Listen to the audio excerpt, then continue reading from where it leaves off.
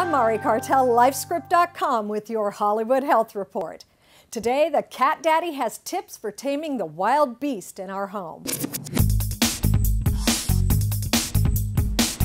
There's an old saying that cats used to rule the world, but then they got bored.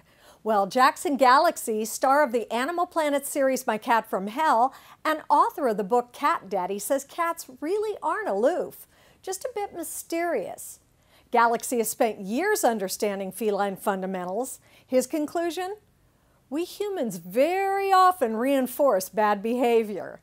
When you bring a cat into the home, the one thing they don't own is everything, you know? So you really have to give them that ownership. What that includes are cat beds, cat condos, dishes, and litter boxes.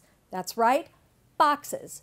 Plural. Nothing says ownership like walking by something that smells like you know what I mean? If you're a cat, of course. Now, if you don't have that smell in that very important social area, what's going to happen? You're going to put that smell down anyway. In other words, kiss your curtains, couch, and carpets goodbye unless you load up on litter. If you would just put more litter boxes down, you wouldn't have things on your on your carpet and on your drapes, you know. You just got to go with the litter box instead. And most cats are finicky eaters, right? Well, maybe it's their dish. You don't like dirty dishes, do you?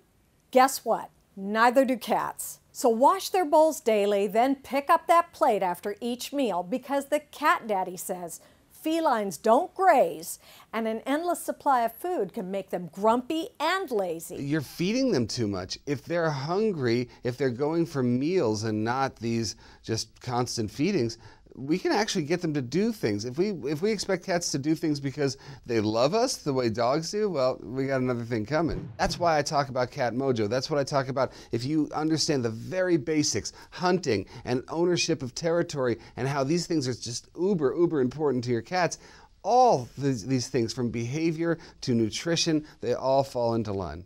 But doesn't it just seem like some cats are just plain nutty and will bite the heck out of you while you're petting them? Galaxy says, don't take it personally.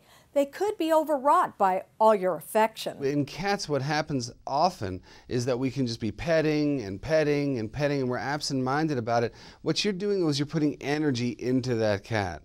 It's almost like filling them with a static charge. And at some point, again, it's called a sympathetic nervous system.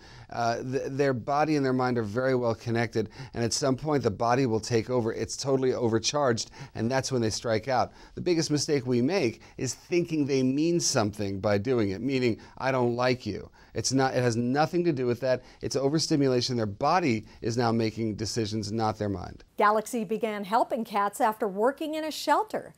He was using drugs and isolating himself from people until he met a cat named Benny who changed his life.